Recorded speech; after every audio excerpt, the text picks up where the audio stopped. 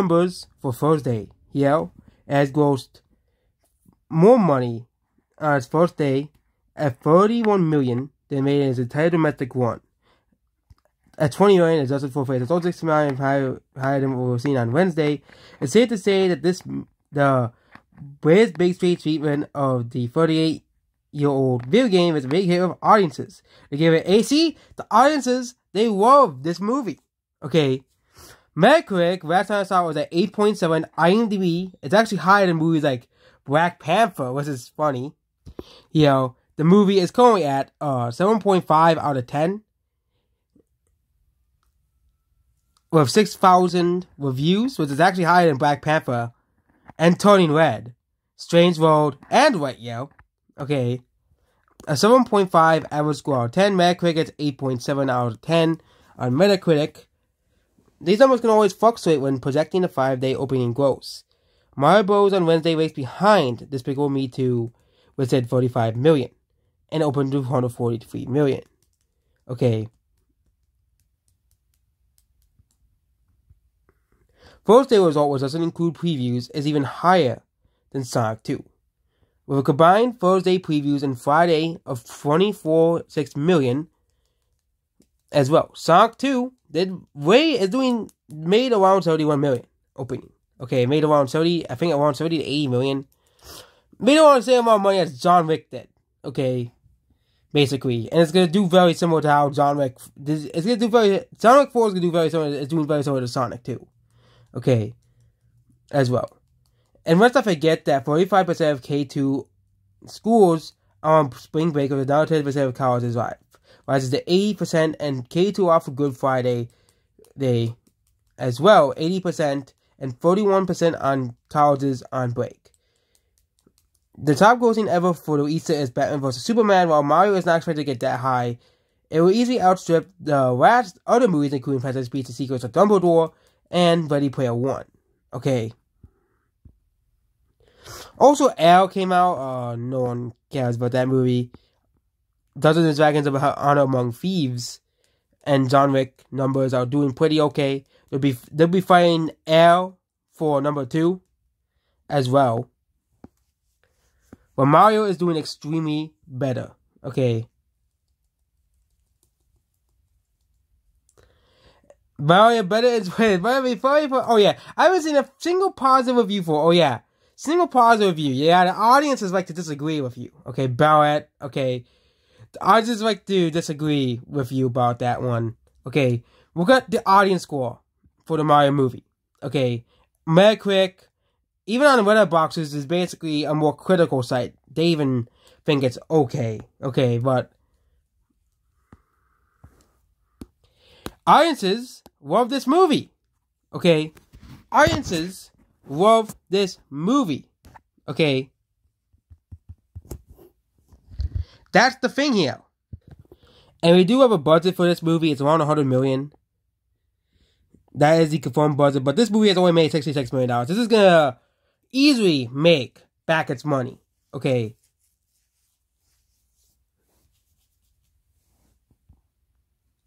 Yeah. This movie has made $66 million worldwide. Basically. Yeah.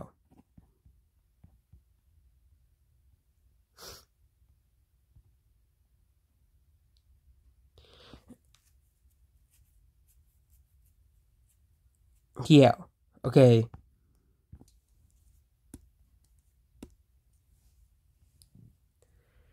So we also have the global sales at $66 million. First day, that of course includes the Chinese sales as well. It had the top animated launch day in 11 markets. Okay. Including Germany, Spain, Argentina, Central America, and Austria.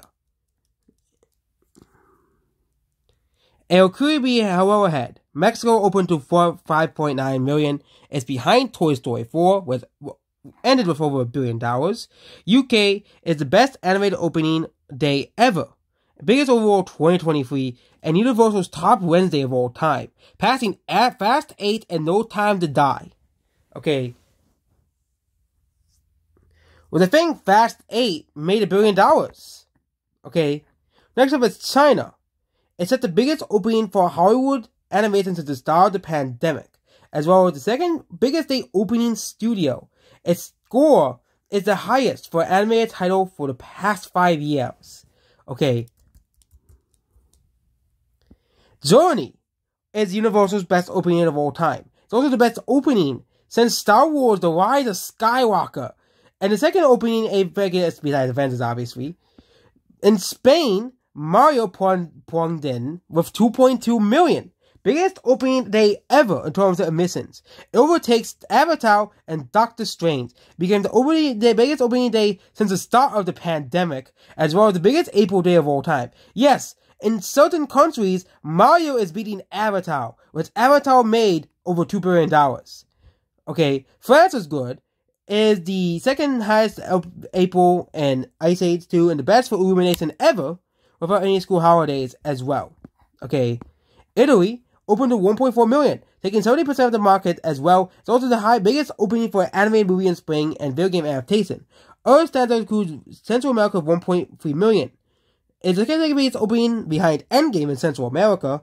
Taiwan made around 1.1 million, and Wednesday claiming the top animation opening day ever for both Animation Illumination and Universal, as well as the biggest opening for video game adaptation and the biggest April animation.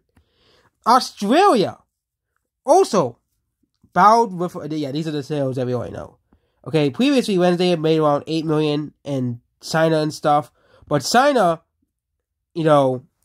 as well. Okay. Yeah. But this movie is doing really well for an animated movie. Okay. And this is gonna make a lot of money. Okay. It's gonna easily pass $250 million it needs. Okay. The fact that this is one of the biggest animated openings of all time in many countries. Okay.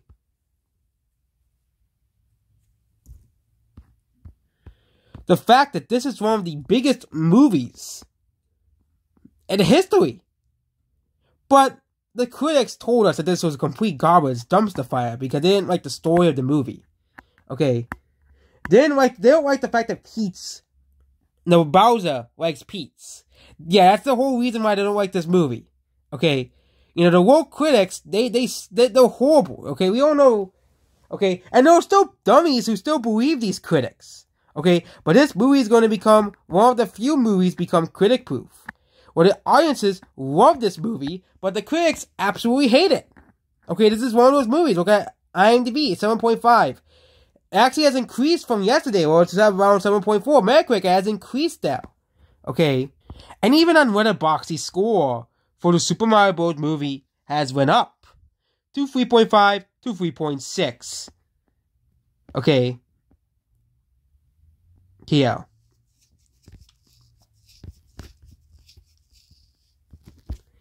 But just remember, okay, people said, oh my god, Turning Red was... Let's compare it to Turning Red on every site. So, Turning Red, here. Turning Red. So, Letterboxd is at 3.7, but on IMDb and on Metacritic, I think it's much lower because...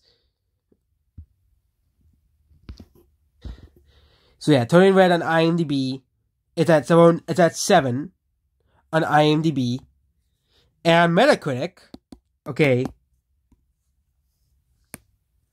well, the critics love Turning Red. It's at 6.2. Okay, it is higher on every site except for Letterboxd. Okay, it's higher on every other site except for Letterboxd. So that means more people liked Mario than Turning Red, despite this movie being a critic's darling. Okay, I don't want to get copyrighted by Disney. Okay, no, thank you. Okay, But Mario has a better score than Disney by the audiences on it. And this is the highest rated Disney movie of last year. This is not even talking about Lightyear and Strange World, which both definitely have way worse scores than Mario. And Metacritic, we don't want to be copyright claimed by Universal here, but Metacritic, the score is 8.7. So yes, the audiences love this movie. They love this movie. Okay?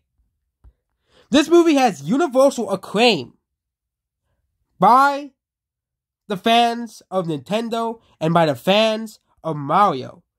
And of course, it's higher on every site. It's also higher on every site than Sonic 2, which is generally regarded by many people, including myself, as the best video game movie ever made. Okay, Mario is considered better. Okay, which means, for once, Sega does not do what Nintendo don't. Okay, which the critics didn't like this movie as much as either, so, you know, at least Mario and Sonic can agree on something, which is not being liked by the critics. Okay, but 7.9 out of 10 for Sonic. As well, Mario has more reviews, I think, already than Sonic. Sonic has around... How many reviews does Sonic have total? They don't tell you. That sucks. Oh yeah, from 409 total ratings. That's of course out of all of this. Okay, that means Mario already has more reviews than Sonic, and Mario is considered by the same people the better movie. But yep, Mario movie is considered the better movie than Sonic as well. And people don't really trust this anymore, okay? People don't really trust this. Okay, 53%. Come on, okay? 53%, but the audiences gave it a 96%. Okay, and yes, I don't really trust Rotten Tomatoes' audience scores. I think the real score is probably around the 8 or 7, around like, similar to IMDb scores, or probably around the 80% or something.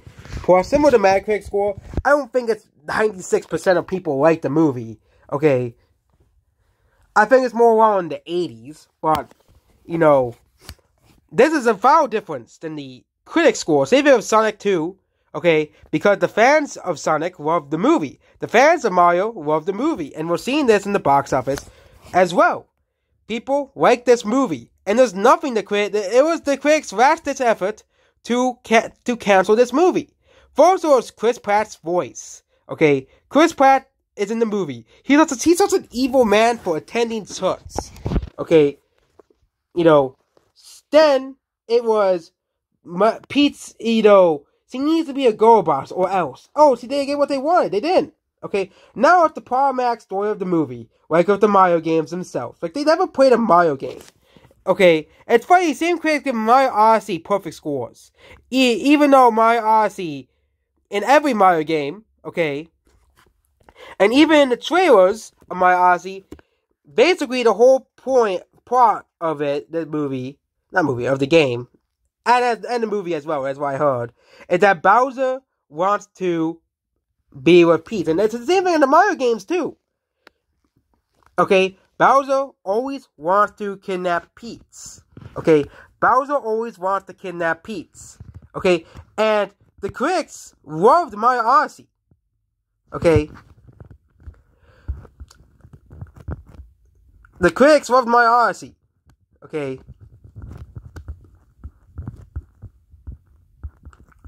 and Mario Odyssey is a great game, obviously, you know, but Mario Odyssey still had the Power Max story that they hated so much about the Mario movie. Okay, the Power Max story. Okay, the Power Max story. Yeah, in Mario Odyssey, you know, Bowser literally kidnaps Peach to force Peach to marry him. Okay. And yeah, this is the trailer for Mario Odyssey that's playing in the background. It's utterly ridiculous, and yeah, the movie's gonna make money, okay? It's gonna make around 200 million plus worldwide. It probably might even break even in one day, no, in one weekend, its first weekend. Which means, like with this Minions The Rise of Gru, it's gonna only be making profit from on forward. Okay? So yeah, that's basically this video here. Goodbye.